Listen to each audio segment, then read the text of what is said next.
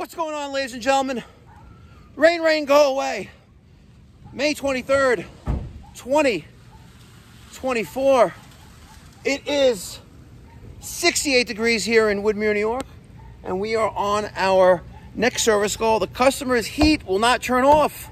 Let's go see what's going on. Well, hello. How are you? Good, how are you? Good. So, The heat's not turning off? now you guys are the ones. So you have a boiler, right?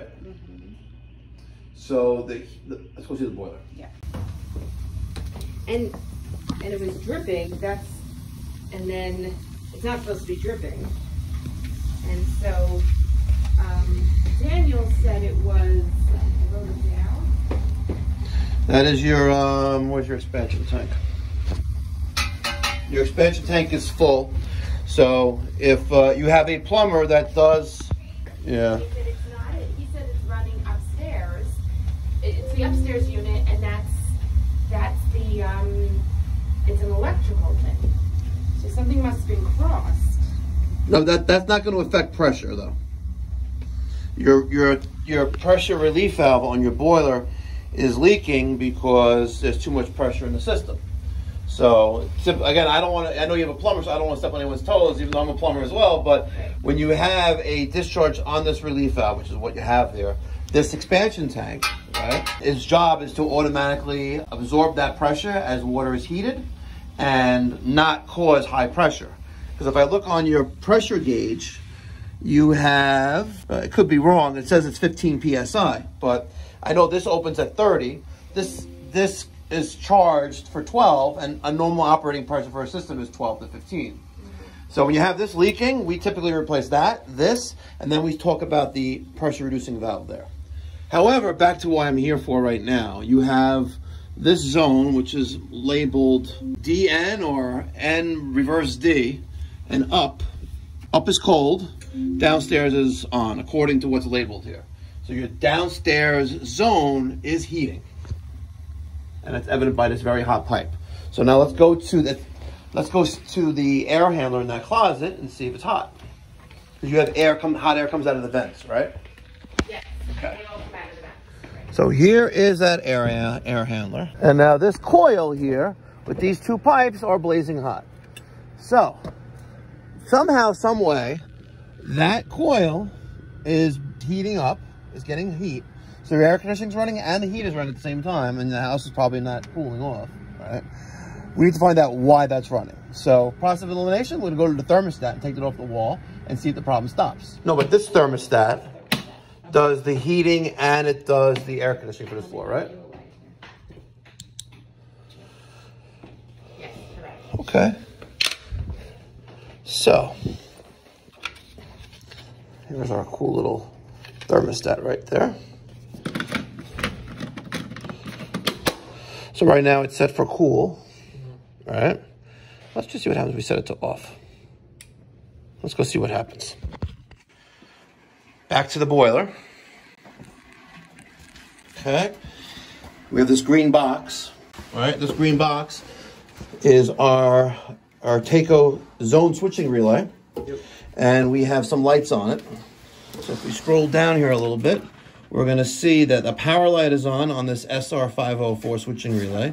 So zone 1 is not illuminated. Zone 2 is illuminated, right? So this switching relay, which I just banged on, is sending power to a circulator to heat a zone. We've turned off the thermostat on the first floor, right? So even if, let's say, it was malfunctioning and it was closing the circuit between R and W, at the same time also R and Y is also on, right? Y is cooling circuit. So even if the thermostat was malfunctioning, I guess we could technically remove R from the terminal on the thermostat to actually physically remove it from the equation, but the switch is off, we heard a click, the relay, internal relay opened, right? So let's take this panel off right here, right? Just like this.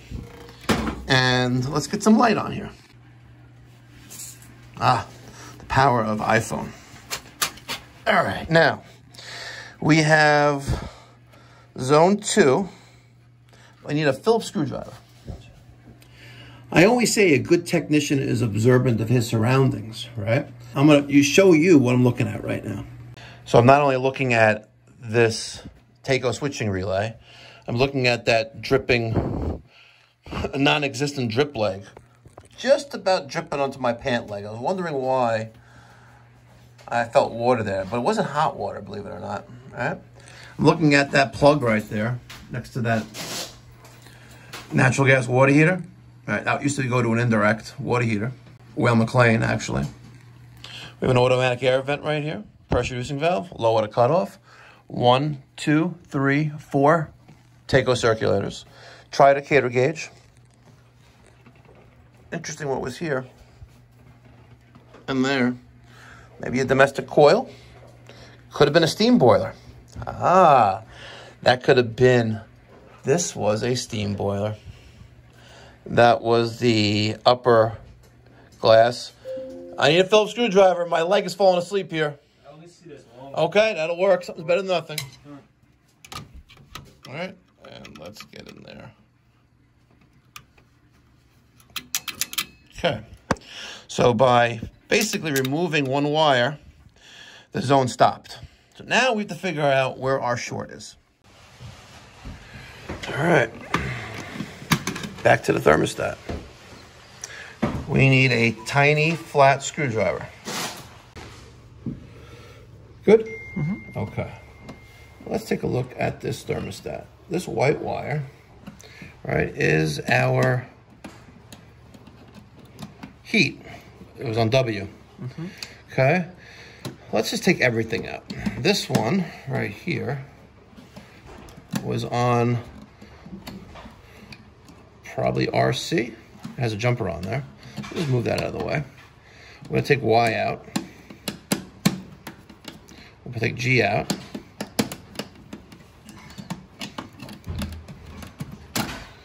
Okay, and let's just loosen up this one right there.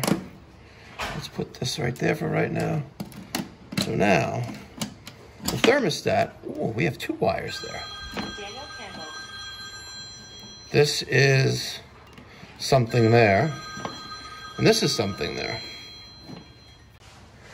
All right, so there is RH and W, right?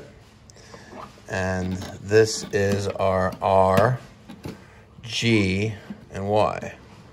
So we have what you would call a 2-transformer system, right? Yep. But we had jumper between RC and RH. So each terminal was sharing, RC and RH were basically one. Correct, yeah. So if, let's see. So Mike told me to come down here after we disconnected from the thermostat. Our zone 2, that second red light was on before when it was connected. Now it is not. All right, we are going to clean this up a little bit. Not that it was a mess to begin with, but I like to have everything neat and orderly. This is R, this is W, R, H, and W. And if I go like this, you had that clicking action. Zone 2 was that red light was going on and off, right? Yep. There you go. So this is our heating circuit. So the first thing we're going to do, we're going to remove that little jumper wire that was there. And we're going to take our red wire and put it to our W terminal, which is right there. And we're going to secure that. Right, like that. And give it a little tug. Now we know it's not going anywhere. Now this other one, if we take a quick closer look, we have RC. See that? Yep. You have B and RH. Mm-hmm. Where's this red wire going to go? RC. Try again, wrong answer. This is the heating circuit. So that red wire, where's it going? Would it go to RH for? Power heat, yes. Okay. So that red wire, which goes to our boiler, is going to go on RH. We're going to make that nice and snug. Mm-hmm. Give it a little tug. She's not going anywhere. And now I'll just try to push that out of the way a little bit. All right, just like that. See, all nice out of the way. That releases us with 3 more wires, right? We have a red wire, a green, and a yellow. Okay? Where is the red wire gonna go? Would that be RC? Is that your final answer? Yes, sir. Good. Okay. Let's take that R wire and connect that to RC. Give it a little tug. She's not going anywhere. And then we have a yellow wire. That's going to go on Y.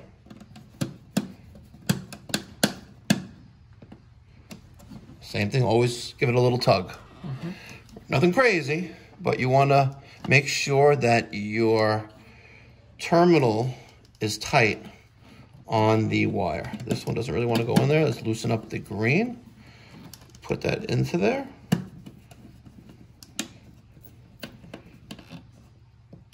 And we will give that a little tug. Okay. I did not reinstall the jumper. Correct. Honestly, that really shouldn't make a difference here, right? There's not a transformer on R, H, and W.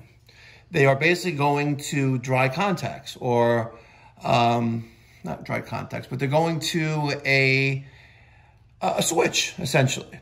And when the relay inside here, right, for heat is calling, it closes the circuit between RH and W, right? When the thermostat is satisfied, it opens the circuit between RH and W. Basically, these terminals and this thermostat is, all it is an automatic switch, okay? And it needs some power to energize the circuitry, right? Yep. And close those relays and open those relays. But other than that, when it doesn't need power, it needs batteries. Look, 1.5 volts, right? Nothing, right? You could put this up your ass and nothing's going to happen, right? 9-volt battery, you'll feel that a little bit, right? 24 volts, you'll feel that too. Did Peter tell you that we made him, for $100, we took R and C and put it to his tongue? Really? Yeah. We did that, yeah. Daniel's TikTok posts got removed for that. Yeah, it was like inciting injury to others, something like that, whatever. Whatever. So right now, if you go to the thermostat, if you go to the boiler, that red light should not be on. Let's go see if it's on. So now, after fixing our connections, zone 2 light is not on. And the only difference is that this jumper that went between RC and RH is now removed. Now, the red, yellow, and green wire, that is your air conditioning, correct? Correct. If these 2 wires were gone, you can easily identify this as air conditioning by seeing 3 wires, right? Yep. They can even be different colored, but if you had just 2 wires, right, that would only be heating. Correct. Now, this jumper was between RC and RH. RC has voltage, 24 volts, right? Because that's the R terminal at your equipment, okay? This RH technically doesn't have power, but it may. On newer Taco switching relays, like the one we have in the shop on our training board, it has an R, a W, and a C terminal on each individual zone to allow for people to use these Wi-Fi thermostats. It identifies R, identifies W, identifies C. So, could there be power at RH right now? There may or may not be. But if I go like this to 2 of them together, what do you think's going to happen? Power, always. Well, there's power here, power there. What do you think's going to happen? Nothing good, probably, right? Yeah. But it was fine for all this time. I am going to touch these 2 together, right? And you're going to go downstairs. I'll give you 10 seconds to get down there. And I'm going to touch these 2 together, and you're going to see if that zone turns on. Okay? If it turns on, our problem was this. If it doesn't turn on, we're back where we started from. We just turned it off now. And maybe something else is funky going on here. Ready? Yep. Go.